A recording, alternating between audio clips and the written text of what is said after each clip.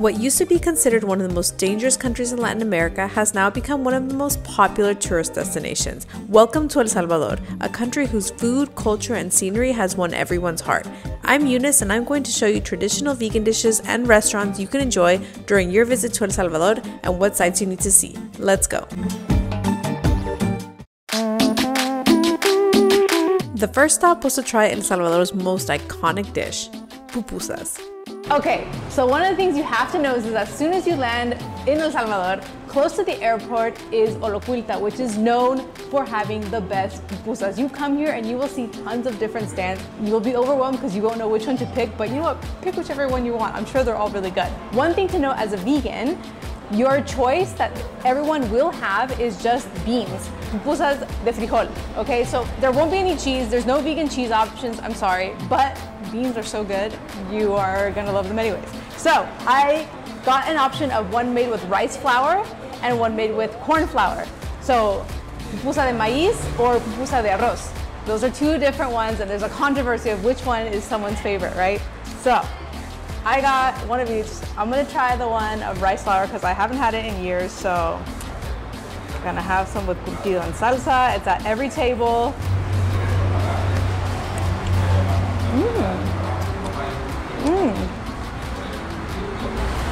So I haven't had the rice flour one in a long time, but I really like the texture because it gets crispier on the outside. It's a little chewier than the corn flour. I really like it. The beans taste delicious, okay? Listen, the best beans are from El Salvador. I hope you know that, okay? Okay, now let's try the corn flour one.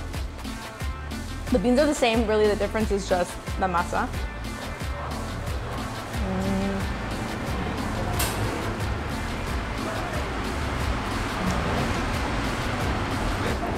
They're both good, but surprisingly, I like the rice flour one better because of the crispiness. So I think I'm gonna have a new favorite while I'm here. So definitely make sure to eat pupusas as soon as you land. But don't worry if you don't make it to Olocuilta because you can have bean pupusas at almost any location. After trying many, I have to say one of my favorites were from Restaurante Abby in Planes de Renderos. They also had a vegan hot chocolate made without milk, so definitely recommend. Next, chances are you'll want some beach time, and if you're looking for a place to stay, I highly recommend this cute hotel called Concha Mar. The staff was super friendly, the ambiance was beautiful, tropical. We paid $100 USD a night for a room that fit 4 people, so it's great for families and had direct access to the beach. They also provide breakfast. As a vegan, you get pan francés, beans, and plantains, but in my opinion, that's the best breakfast. Honestly, I really enjoyed my time here and I would go back. One of the places receiving the most popularity is Surf City. Surf City is a tourist project created by President Bukele to bring tourists to El Salvador with the goal to make it into one of the top tourist destinations. It focuses on displaying the amazing surf spots, stunning beaches, and El Tunco is where you'll see a lot of foreigners primarily visiting.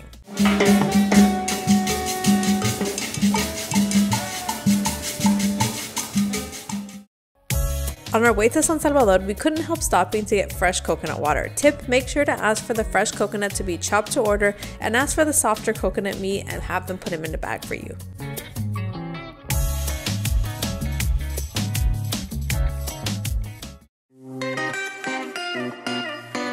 The first night in the city, we decided to check out Santa Tecla for the weekend night market in Paseo del Carmen. Here you'll notice many food vendors, and just by looking, you may not think there are any vegan options, but I happened to stumble upon a stand called Típicos Bethsaida. They had all things elote, aka corn, and they were making riguas, which are like fresh corn pancakes. Just make sure to ask for the option without the added cheese. Typically, riguas are cooked on plantain leaves, but these were grilled straight on the comal, which I didn't mind because this made them crispy and delicious. And then to my surprise, I was told that their atol de elote, a hot corn drink, didn't have any added milk, just water, so I was beyond thrilled as this is one of my favorite drinks. Then at Típicos Rosita, I had to try some nuegados, which are essentially fried yuca donuts served with cane sugar syrup.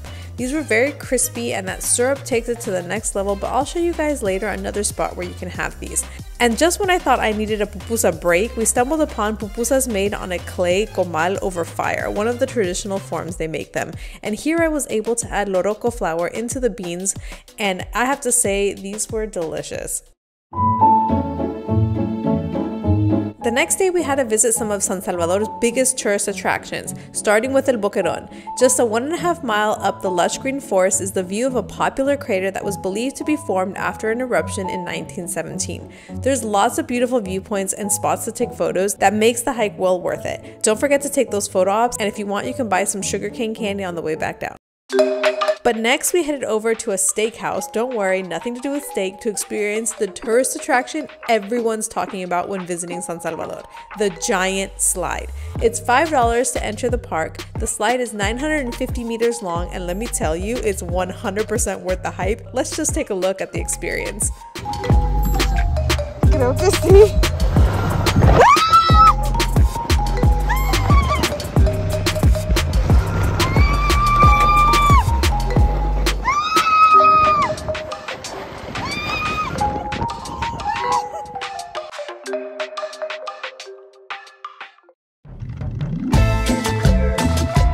And although you'll have to enjoy freshly made corn tortillas every day like these I spotted in an alley, you might be in the mood for a different vegan cuisine.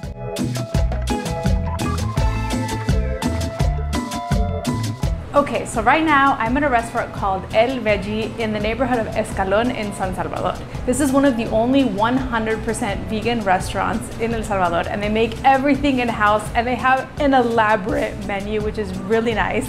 Just to note, when you get here, it's a little confusing of how you enter because you don't really see an entrance. You do see one on the side, and you go upstairs, and then you see this beautiful terrace and dining area. It's beautifully lit. So let's see what some of their items are. Okay, so I couldn't resist. I had to try their burgers because if you're in El Salvador, you're probably eating pupusas like every single day, which like me. So I wanted something different for a change, right? And if you look at this ooey gooey melted cheese with vegan bacon and a double burger, which they make their soy patties in-house, which is pretty cool in my opinion. They also have these vegan cauliflower wings, and I have another burger here that's beets and a breaded like mushroom, and they make their own sunflower cream cheese kind of thing. So again, I really appreciate they make a lot of the ingredients in-house. The bread, again, that they use is like whole wheat, but they also have white here, or pretzel bun, as you can see.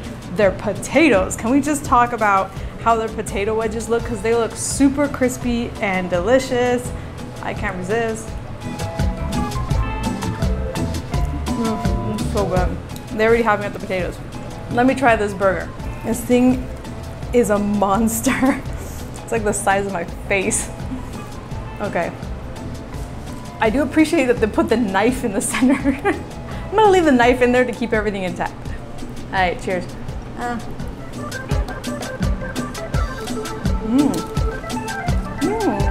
The soy patty is very good. At other restaurants, I've had soy-based patties, and I'm always kind of hesitant because sometimes they have a weird flavor, I'm not gonna lie. But this one's really good.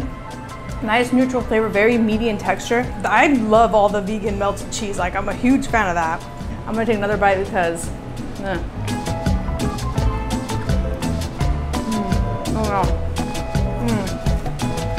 That's a good vegan burger. Okay, next I'm gonna try one of their cauliflower wings. Dipping it in their little sauce. They have buffalo or barbecue. I haven't had spicy all week because Salvadorians don't eat spicy, so I went for spicy.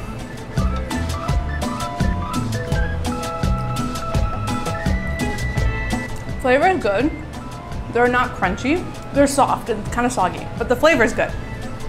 But still, it's something that's popular that they recommend to try. They are spicy though, so I appreciate that. All right, last burger to try. The harvest beet cut in half is a monster. Oh my gosh, when you look at it, it's beautifully layered. Let's give it a try.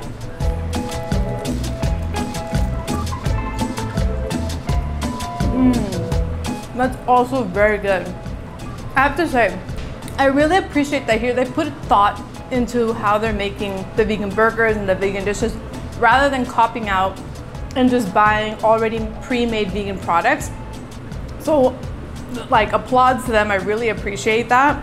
Everything is really good here. I highly suggest you give it a try. I highly recommend and encourage that you eat Salvadorian food when you come to El Salvador, but if you want to change, El Veggie is really good for, you know, comfort food, burgers and wings and tacos and dessert, everything. So make sure to check out El Veggie.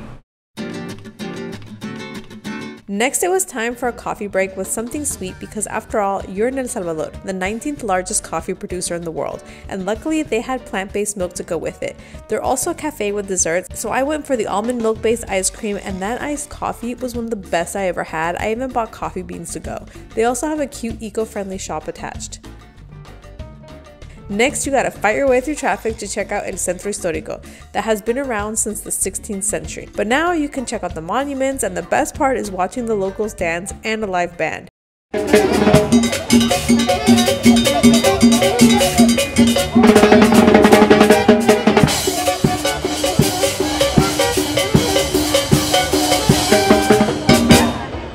You can also enjoy the cathedral and National Palace and then head over to the street market.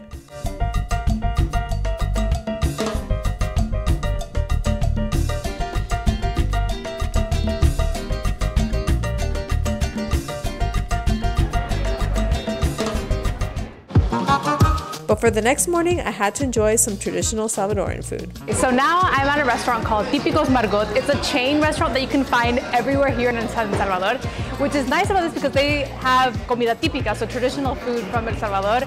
And if you're vegan, you still have options here. So let me show you what you can get. So there's also breakfast time. You can get like fried plantains, plátano frito with beans. You can always get beans. You must always get beans. It's like a staple food, right? So I got beans. I got some fried yuca. I have some rice, steamed vegetables. And these are what empanadas are in El Salvador. They look kind of like buñuelos, but these are filled just with beans. So definitely worth trying these. And right now they have a promotion of yuca, which is cassava root. And you can get pupusas made out of cassava flour. So they're super chewy and everything. I'm gonna start with this because it looks just super delicious. I've never had yuca flour pupusas. The texture is just like chewy, ooey gooey. No, the beans are delicious. Okay, the rice here does not have chicken stock or anything, so. Wow. These beans are so flavorful. And then with the yuca frita, oh my God. Okay, let me try this. This is breakfast to go, basically. So this is plantain mashed up with beans filled inside. So you get a sweet and savory effect. That's what you eat for breakfast typically, is fried plantains with beans. So this is like a little snack to go. Everything hits the spot. You definitely got to check it out so you can try traditional Salvadorian food vegan. And because I always crave something sweet, a must visit is Narcisa Bakery. This is a must go-to spot for their vegan horchata de moro, aka the traditional Salvadorian way, freshly made donuts, and cinnamon rolls. That cinnamon roll was gooey and yummy just how you want it, but the star was the passion fruit donut. You won't regret it.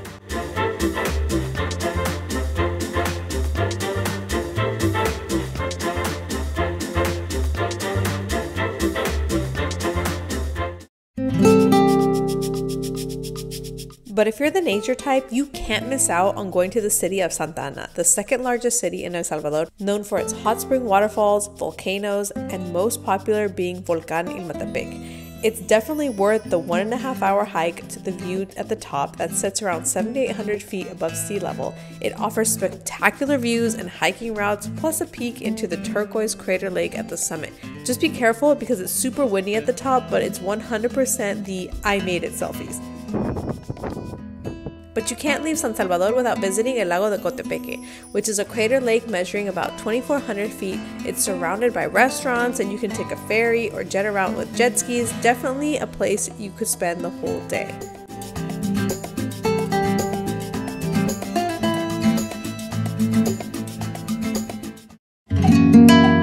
If you're interested in a merienda treat that can be made vegan, this is one you have to try. So when you're in El Salvador, another typical food that you need to try are nuegados de yuca. Yuca is cassava root, and what they do is make it into a flour and they form a dough, kind of like donuts, and they serve it to you with sugarcane honey. All vegan, but you do have to ask if they make it with egg, because a lot of times people do use egg to just make them fluffier, but another traditional way is to make them without eggs, so you just have to ask who does it. Here I'm at Café Cali in the city of Ataco, which is in like the coffee plantation area, and they make it to order. and you can ask it here without egg. So she made it without egg. And then you can have chilate. So chilate and nuegados are usually served together because it cuts the sweetness of the nuegados, right? And so chilate is an atol, so it's a hot drink made out of toasted corn and it has ginger. And so let's give this a try. Oh, I love that all the honey is down here at the bottom.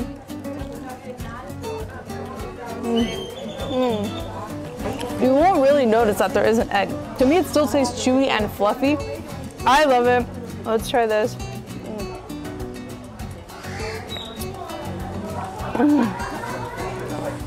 This is more of a neutralizing, kind of like how when you drink coffee with sweets, but it's very nutritious. It's made of corn. It's delicious.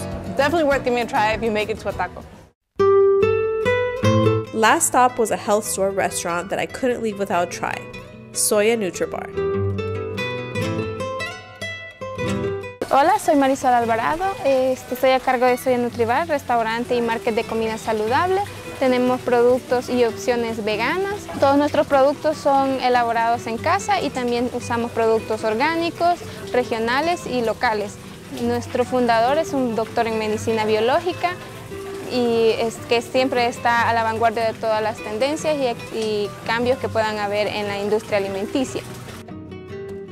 The reason I wanted to come here is because it's beautiful in here. Like the minute you walk in, you're just welcomed by this like tropical ambiance. There's trees and plants everywhere. The ambiance is 10 out of 10. But they also offer a lot of vegan options. They're not a fully vegan restaurant, but it is nice that they are adaptable and can make a lot of dishes vegan. So I've got quite a few things here. I had to get a vegan cheese plate because they make their own vegan cheeses, right? I gotta try this ooey gooey looking mozzarella. Let me put a nice little cherry tomato and basil on top. When they ask you for the bread, the house bread has egg, but not the sourdough. So make sure to ask for the sourdough bread for this plate. Cheers.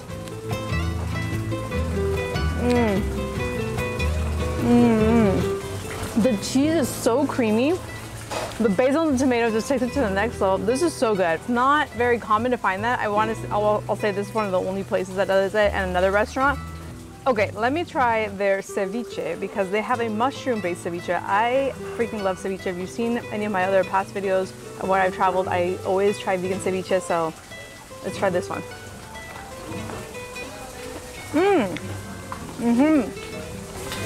This is super refreshing.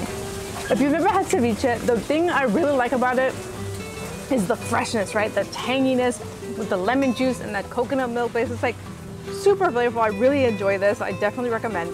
Note that they don't serve it to you with chips. You have to buy at the store. They have a packet of a couple chips, so make sure to do that. Okay, and last but not least, let me try some ramen because it's been a while since I've had some ramen. So yeah, the craving's called. The mushrooms look beautifully grilled. I'll give them that. Well, let's give this a try.